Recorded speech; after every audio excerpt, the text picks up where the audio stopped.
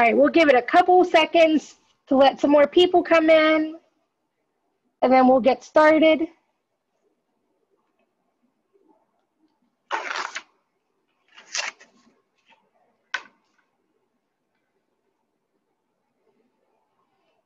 All right, so my name's Teresa, and I am the host for today's virtual college exploration with the University of Tennessee. And I want to welcome all you students. Please know that we do have a Q&A button that you are able to type in some questions, and our rep from the University of Tennessee will be happy to answer those for you. And we also want to remind you that your camera and microphone are set for off, so we will not be able to see you or hear you. However, we welcome any questions that you may have. Make sure you sign up for any other sessions that you're interested in by going to OACAC.org, and know that this session is being recorded, and you will be able to view it later in about a week's time at OACAC.org. So I'm going to go ahead and turn it over to our presenter for the day. Thank you very much. Hi, everybody. Come on in. We got plenty of room in the virtual chat room. Like she mentioned before, if you guys have any questions about anything, I already got it pulled up. I'll keep an eye on it, and I'm just going to kind of answer them as we go. My name's Will. I am the official counselor for the state of Ohio for the University of Tennessee. Proud to be here. I don't know how many of you guys really have a connection to the University of Tennessee. If you've ever been down there, if you've been through it, if you've ever visited Knoxville. I know a lot of times people kind of stop by when they're heading down to the Great Smoky Mountains, going on vacation down in Florida. So we're right there. A lot of you guys know we're right off I-75, so we are not too far out of your way. We've got some great information here tonight. We got some big changes happening this year, so I'm going to walk through everything. Like I said, if you got a question, just let me know. I'm going to go ahead and start sharing my screen, and you'll know when I'm doing that, because not only will you see my screen, but you'll see I will turn bright orange with the pride of Tennessee. There we go. Look at this bad boy. Bring it on. Boom. I look like a giant Cheeto. Isn't that awesome? All right. So we'll go ahead and dive right on in. First thing we want to talk about is the university. Let's talk about the numbers. And my favorite number to talk about on here is actually down at the very bottom, 24,000 undergrad students at the University of Tennessee. Now, we are a national brand known all over, a D1 school, an R1 school. Everybody knows about the University of Tennessee. So you just assume we're going to be like this mammoth school that's like 50,000 plus students. Not the case. 24,000 undergrad students at the university. So you see, we're not going to be one of those schools where you just get lost in the crowd, but we're also not high school part 2. You're going to come in, if we're porridge, we're just right. That's how I like to say it. Because of that class size, you'll actually see our student to faculty ratio only 17-1. So you actually really get to know your professors. You get to know people in the classrooms with you. It's not going to be lost with like 600 people in a giant auditorium, but almost like you're in a football stadium just trying to learn about math. Don't have to worry about stuff like that. Another number on here I love to see is that 89%. 89% of our students receive financial aid and scholarships. I don't think I'm speaking out of turn when I say that college is really expensive. So anything that we can do to kind of help lighten that load, to make that burden a little bit easier to carry, like worrying about like taking out a bunch of loans. I love this. I love that we're so much financial aid and scholarships are on the table for our students. 84% of our students also graduate and get into their career or go right into grad school as soon as they graduate. That is awesome. So you're not just going to be like, hey, I got my bachelor's degree, time to go work at GameStop or Subway or Walmart or something. You're getting in, you're progressing your career, and that's what we're here to do. You see, we have 360 undergraduate programs of study. Let's talk a little bit about the campus. We are the flagship institution for the state of Tennessee. Not a lot of places can claim that they're the flagship and also the land-grant university for their state. Tennessee absolutely can. We're also an R1 Carnegie Distinction School. That means we are a top-tier research facility. So you part R1 with a D1 school for athletics. Hardly any schools can claim that. We absolutely can. Mentioned before, the D1 athletics, 910 acres on our campus, absolutely beautiful. We got a lot of virtual visits going on right now that if you haven't seen the campus, you should definitely log on and check it out. Or better yet, come down and see it in person. We'll talk more about how to do that in a minute. Let's actually break down the university though, because the University of Tennessee is made up of several different colleges and they're all listed here. They all have their majors in the subgroups of that. So you'll actually see our undergraduate programs there, in our College of Agriculture, animal science, wildlife and fishery sciences, architecture and design. There's graphic design, interior architecture, the College of Arts and Sciences, anthropology, neuroscience, the School of Music, the Haslam College of Business, one of the colleges that we're very well known for, business analytics and statistics. That's always a tricky one to say. Supply chain management. We're actually number 5. We're the 5th ranked program in the nation for supply chain management and marketing. Also fantastic. The College of Communication and Information. Yeah, that's what I'm doing right now. That's where your journalism, electronic media, public relations. College of Education, Health and Human Sciences, audiology, speech pathology, hospitality, tourism management. Also got to talk about our education majors. If you're interested in that, you can actually get your bachelor's and your master's in 5 years, because your senior year, we're going to go ahead and get you some master courses. The Tickle College of Engineering, perhaps my favorite college to say out loud, is absolutely phenomenal. One of the programs that we're known for actually worldwide. It's your aerospace, biomedical, computer, nuclear engineering. Talk more about that. The College of Nursing, probably our most competitive program, honestly, at the University of Tennessee, and then the College of Social Work. Mention the competitive nature of it. These are the ones that are very competitive. These are ones that have little additional steps for you to apply for if you want to get into these programs. The College of Architecture and Design, College of Nursing, like I said, very competitive. The Tickle College of Engineering, they even have their own algorithm of how to be accepted. It's like your GPA plus 25 with an ACT score times, carry the 2. That's how you actually get your rating for something called an SPI. That's a Success Predictor Indicator. And that's, once you pass that, you can be accepted into the engineering school. Pre-pharmacy, direct admit. School of Music. It's kind of like, which one of these are not like the other? The School of Music, very competitive program. Absolutely phenomenal here at the University of Tennessee. Talking about the student experience, because it's not all about what's going on in the classroom. It's about what you can do when you're outside of the classroom. That's kind of really what college is.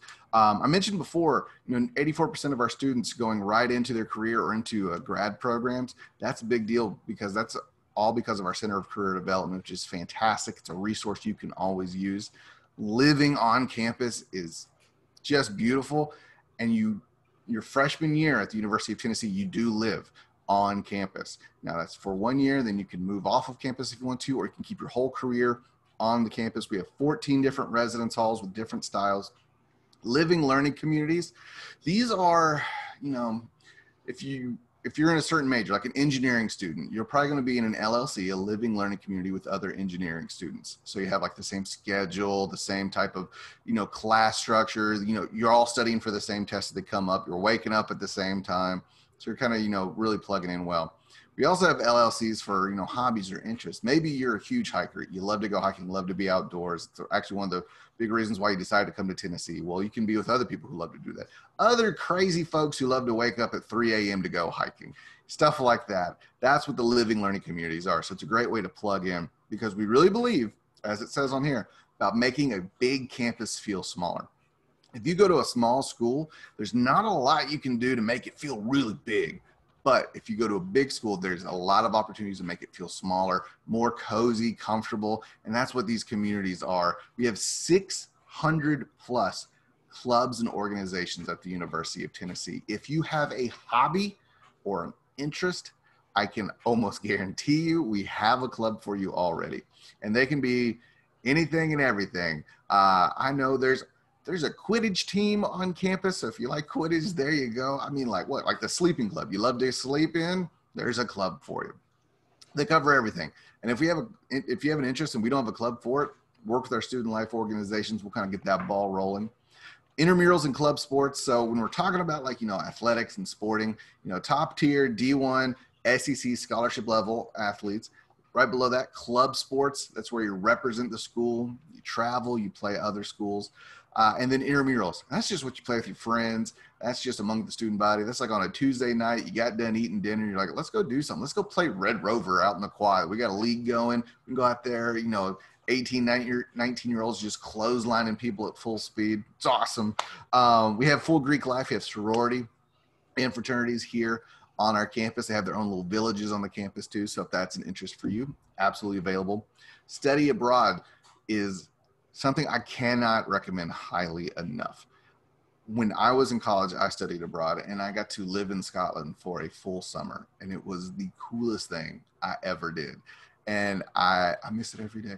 And I always encourage people, if this is something you have an interest in, absolutely check that out. See if you can get in there and do some study abroad. We're in 50 plus countries, and you can stay as short as 2 weeks all the way up to a full academic year. So it's a great way to really absorb another culture and really dive into what you're interested in, what you want to study. Talking a little bit about Tennessee traditions coming up. We are a very rich traditional school. You know, we've been around for a long time. It's not like we just popped up 2 weeks ago. We've got a lot of great traditions. You see Smokey, that's our blue tick coonhound. He is the mascot for the school. Always has been, always will be. You know, football, of course, everybody knows about the volunteer football team. Absolutely a tradition. You know, the orange checkerboard end zones that we have there. Our stadium is right on the river. We're only one of 3 universities in the country that actually have their football stadium on the riverfront. It's a tradition for people to bring their boats and to kind of tailgate on the river. It's called the Vol Navy, and that's like a bucket list item for me to be able to do that. So you got that rock. You can paint the rock as a student. Anything you want to do. If you have a message, if you have some art you want to display, get out there, get involved with it. Big Orange Fridays. I love it. Every Friday we get decked out in our orange. We really show our school spirit. Tons of fun stuff. So now I can't talk about the University of Tennessee without talking about Knoxville, Tennessee, because they are connected at the hip. The university kind of bleeds directly into downtown Knoxville. They're like across the street from each other.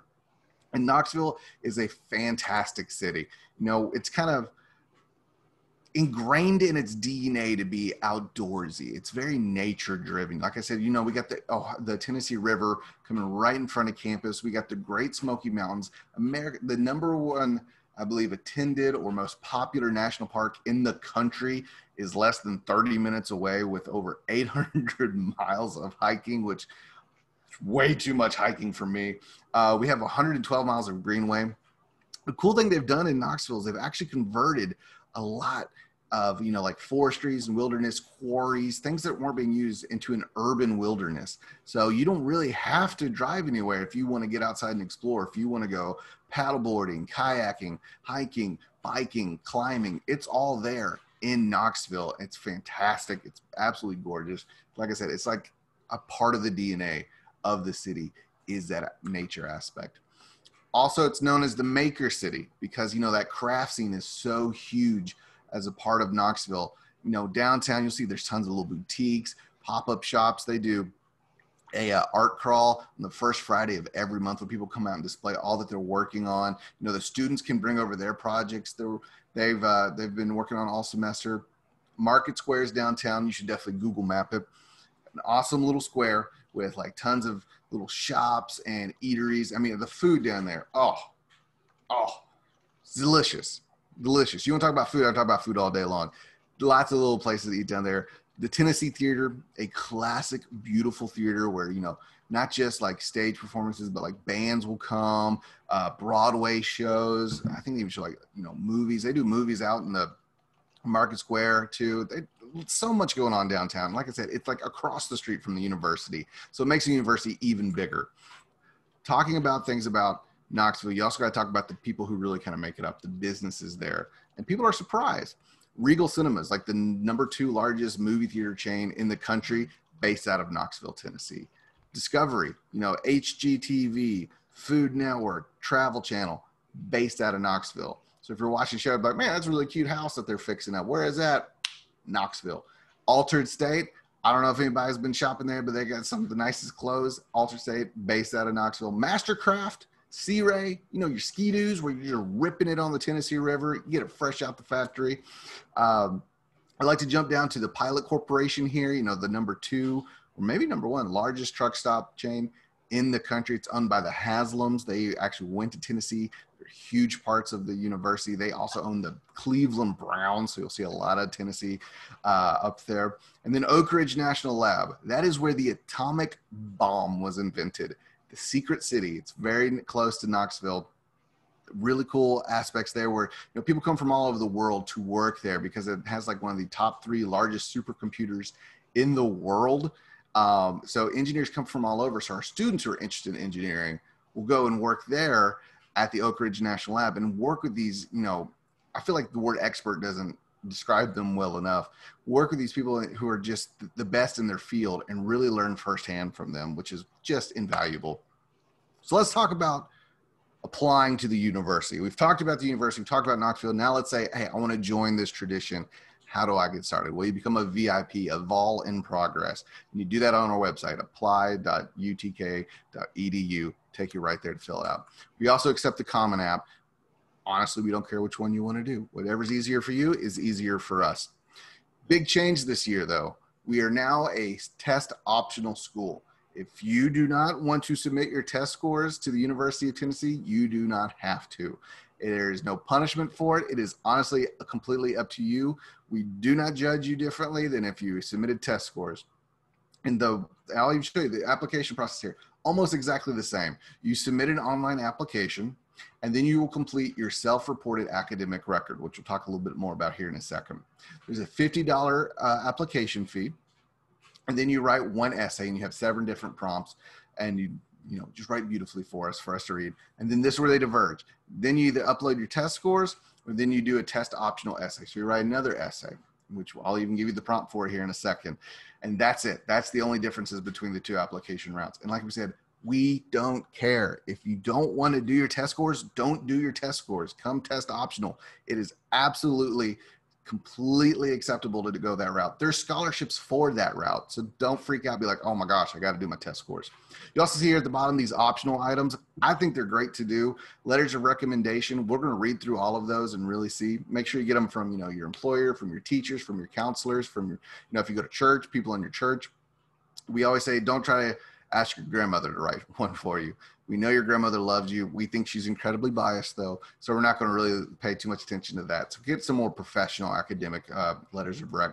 A supporting statement is if there's any information you think we need to know. That's when you tell us.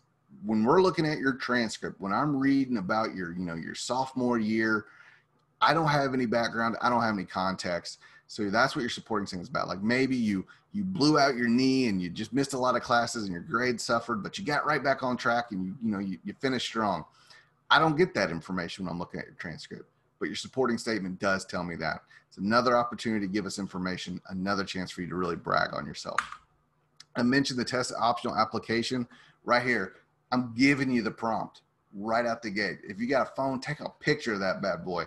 You want to read it. We believe vol is a verb and leadership is a willingness to act. Provide an example of how you've demonstrated leadership to make a positive impact in your community, family, work experience, school, community service of efforts, etc. And describe the impact of your efforts and why it was meaningful to you. That is your test optional application question. Write that essay, really talk about your leadership skills when you've been able to demonstrate them. And don't leave out any details. We really want to know about it. We value leadership so much that this is your chance to brag on yourself. The self-reported academic record. I mentioned this earlier. This is a new thing that we've added. Once you've completed your online application, you have 2 weeks to complete your self-reported academic record. That is where you will go online and you're going to upload your freshman year, sophomore year, and junior year transcripts for us. And then you got to make sure it's perfect, no mistakes, because once you submit it, you can't go back and make changes. So make sure you double check it before you hit submit. I know this is like, oh my gosh, I got to write an essay and I got all this to do. I got to upload my transcripts. Why do they want to know all this? Because what Tennessee does that very few other schools do is we do a holistic review of everything that you've done. That means we're going to read it all. I will read your application. I will read your transcript. I will read your essays, your letters of recommendations, your supporting statement. I'm going to read all of that. And then I'm either going to say approve or deny. That's kind of what happens. And then it goes to another person who's going to read all of it again. And they're going to say approve or deny. And then it goes to a committee for them to approve. So this is what we mean, that we're going to really dig in and get to know you as a student. So the more information you can give us, the better. But why the heck do we do all this? Why don't we just have an algorithm set up? Because we believe that there's more to you as a student than just what's on your transcript and what's on your test scores and all that stuff. All the things you're like, man, I wish they'd just give me a chance. They would see how good of a student I am. That's what this is for. Because maybe, you know, like I got a 3.0. I know the average at Tennessee is like a 3.6. I don't think they want a 3.0 person. Oh man, I only got like a 26 on my ACT. All my friends got a 36, you know, something crazy. Like they're not going to want me. But you do all the volunteer work on the side. You do all the leadership opportunities. You know, you're out helping with Habitats for Humanity on your spring break.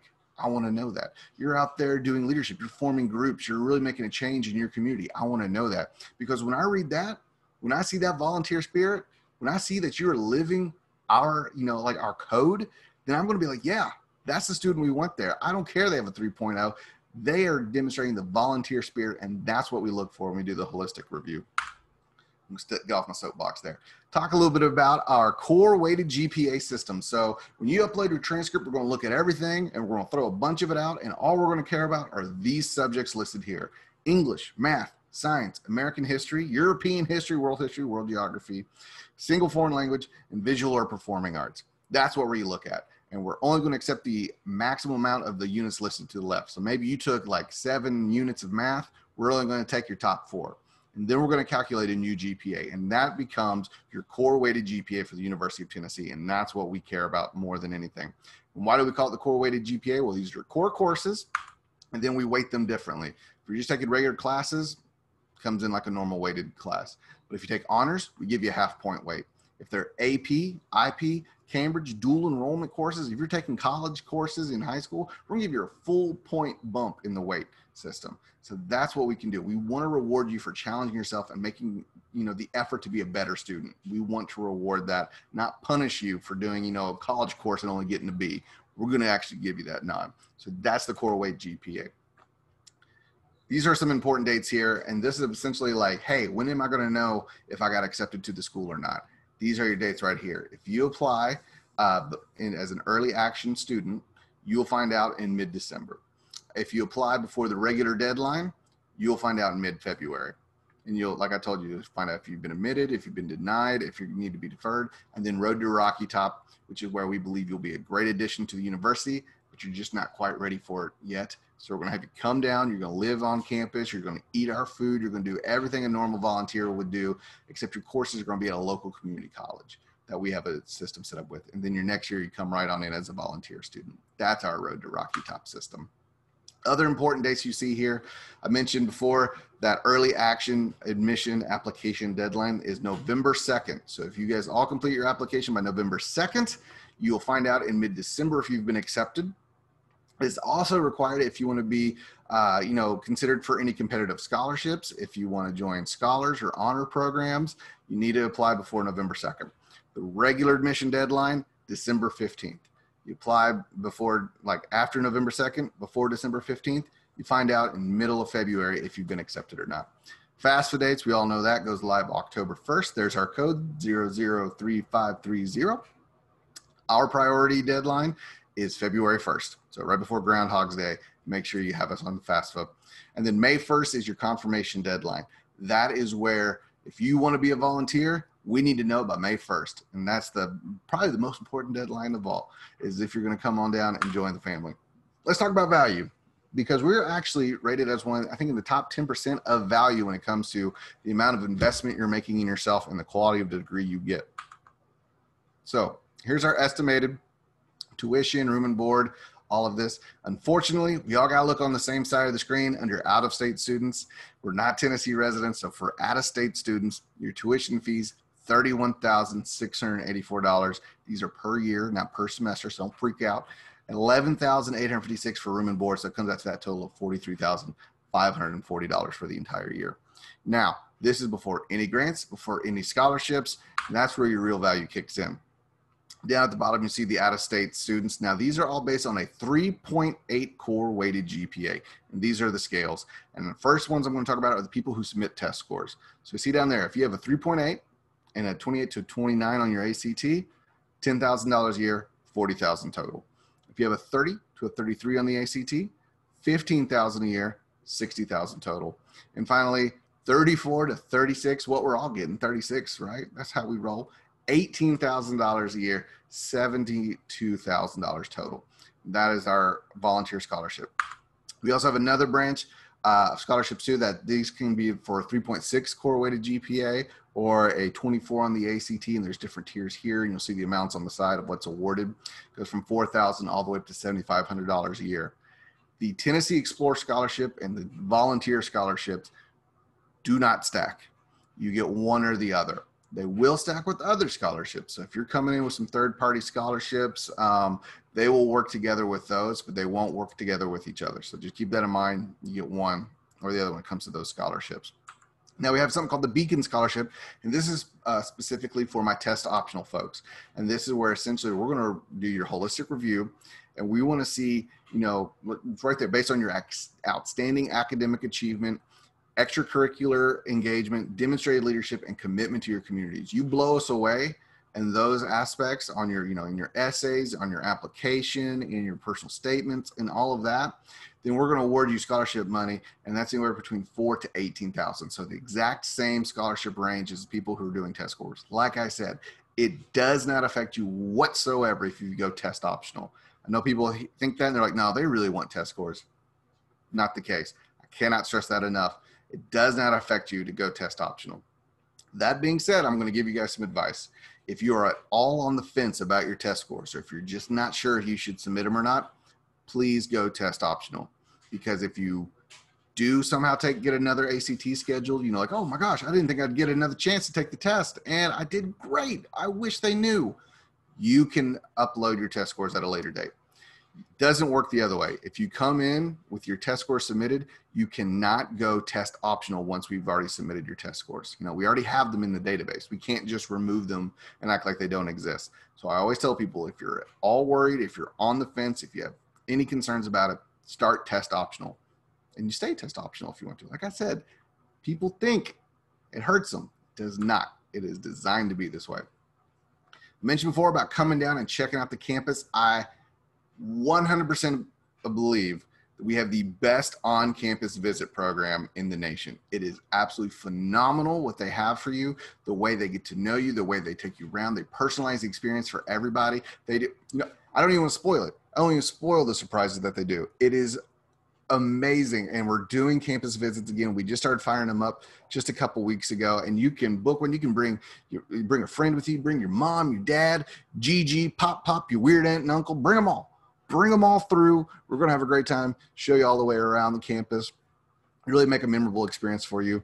We have tons of virtual experiences online as well, too. You can sit in on information sessions. You can do virtual tours. You can even book a chance to do a one-on-one chat with current students of the university, like people who are in your major. Like, I wish I could talk to somebody in the School of Music about, like, you know, what the course load is like, and, you know, if they really enjoy it. You can do that. That's like a cool thing you do. So you can do like full campus tours from your couch, man. I mean, that's 2020. We're doing everything from our couch, but that's something you can continue to do. So it's awesome. And then maybe you do that first, then you just roll into the real visit down, especially in fall when it's beautiful outside. You know, the orange of the leaves matches the orange of the university. Can't be topped. Last slide here. My information. So I'm the official counselor for the state of Ohio, like I mentioned before. If you have a question about anything, I cannot encourage you enough to call me, text me, email me. I'm literally paid a salary to make your life easier, because all of you have the same three big questions. One, am I going to school? Two, where the heck am I going? And what am I going to study when I get there? If I can help you with any one of those three, hopefully all three, then I've done my job. I love to do this. I love to work with students. This is a passion of mine, higher education. So please utilize me as a resource. I'm more than comfortable with that. That being said, that's all I've got presentation wise. I don't see any questions being written over here. I can hang back for a little bit. If you guys want to see a certain slide again, if you have any specific questions, I'll answer it, because we still got a little bit of time. I think we have upwards of 15 minutes. So feel free to write any questions that you may have. I'll go ahead and stop sharing my screen for the time being. I'm going to turn it over to you all to see what you want to know. There we go. Look at that. I forgot to ask, but can we bring cars on campus, and do we have to stay on campus during the first year? So I think I just say answer live. There we go. Cool. So yes, you can have cars. Your freshman year, you can absolutely have a car on campus. And you do live on campus your freshman year. That is like the one, you know, requirement that we have is your freshman year, you live on campus. But as soon as your sophomore year, you can move off if you want to. But your freshman year, you're on campus and you can have a car. A lot of our students, they'll come and say, like, look, I'm just doing 1 year on campus and I'm going to get an apartment with people. And then they end up staying for like 2, maybe even 3 years. Some stay the whole time because it's just fantastic locations. Good question. Good question. Thank you for the alley-oop.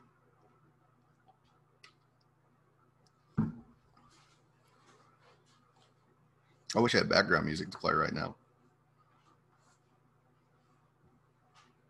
Oh, I know. Hey, Google, play Rocky Top. See if this works. All right, here's Osborne Brothers, Rocky Top on YouTube Music. Please type if it's painfully awful sounding. The song we're going to do right now was released on Christmas Day, 1967 originally. It's written by Goodloe and Felice Brown about a beautiful spot just out of Gatlinburg, Tennessee. And on February the 15th, 1982, this song was voted by the General Assembly of Tennessee as one of their official state songs, and we were very fortunate to be the first group to have the first record on this. And since then, it's been recorded over 100 Now you know the guys can hear it. As we look back on dear old Rocky Top.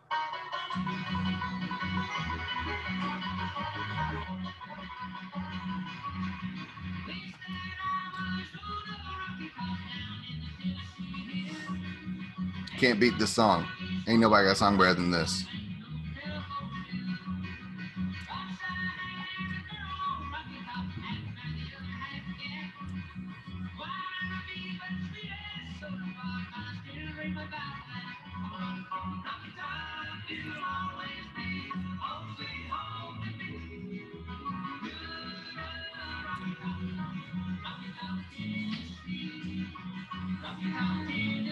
It is 5:32 right now. We have this room to 5:45, but we'll say if you guys don't have any questions in the next few minutes, we'll just go ahead and wrap everything up.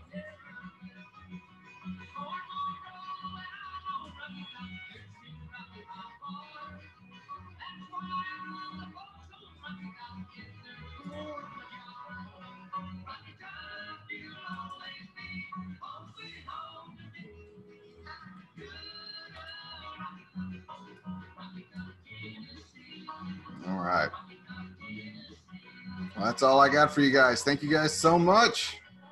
Thank you so much, Will. I just want to jump on here and tell everybody thank you for joining us today for the presentation from Will with the University of Tennessee.